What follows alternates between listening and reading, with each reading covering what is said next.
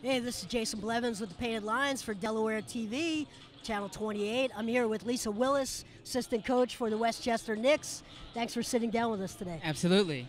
So, Lisa is a former WNBA player, gold medalist with Team USA, and now I believe you've made some history with the Knicks organization. Yes. You bring a 3-and-D skill set and focus. Done some research on you.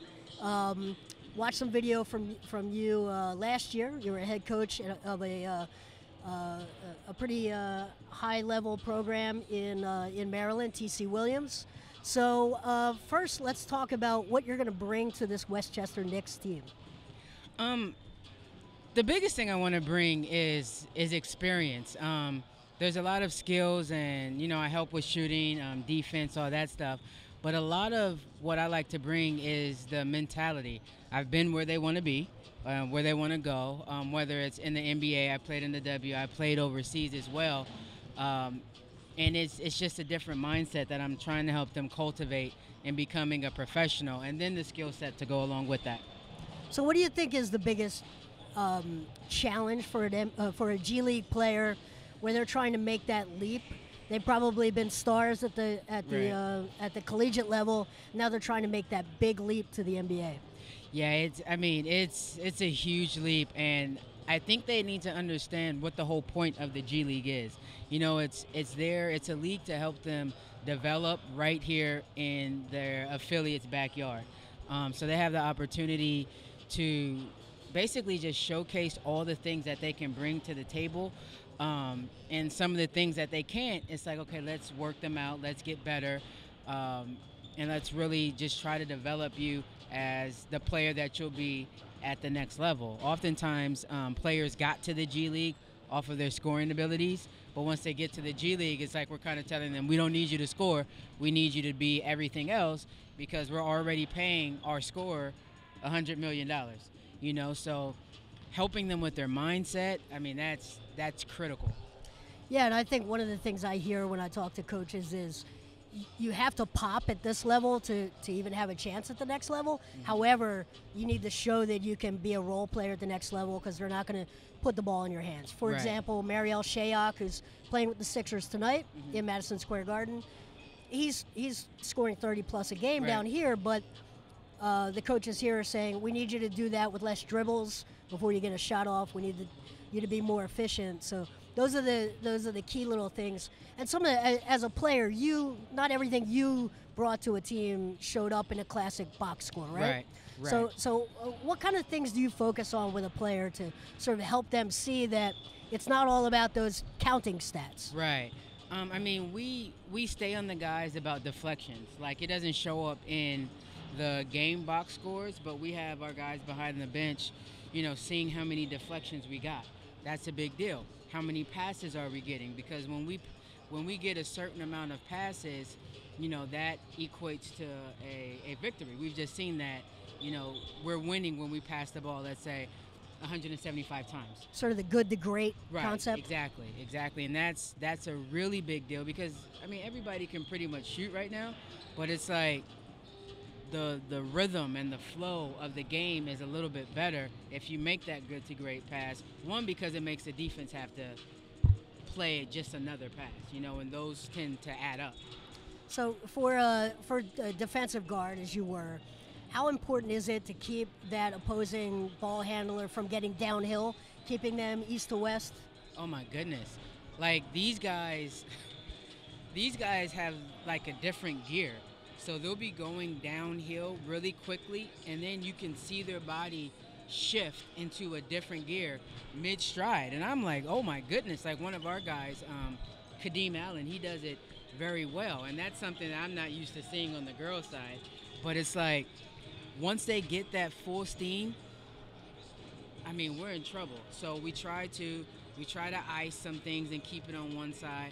We try to get to our help position so that we can make them pick up the ball a little bit earlier and things of that nature. But downhill is a beast of its own. Yeah. So I want to. You are from California. Mm-hmm.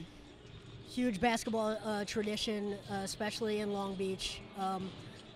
Do you have any visibility or any awareness of the basketball tradition here in Wilmington, Delaware?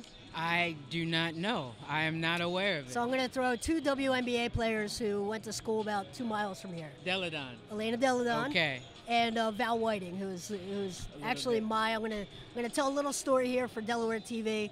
My first sports hero growing up, before I started watching the NBA or the NFL, was Val Whiting. Okay. So I went to school with a friend who had 3 older sisters. We went to all the high school basketball games. Val Whiting was a star at Stanford, and then went on to the WNBA. Right. And we have a long history here in Wilmington, outside of Philadelphia, putting players in both the NBA, Division I, and the WNBA. So that's awesome.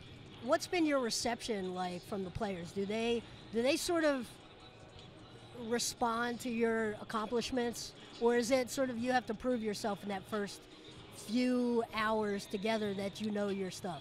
No, like the respect is there. Like I said, whether it's on the W side or the NBA side or Europe, like I've done what I've done, and they respect those accolades. Like those don't lie. To a certain extent, basketball is basketball. So when it comes to IQ, I can help you with that.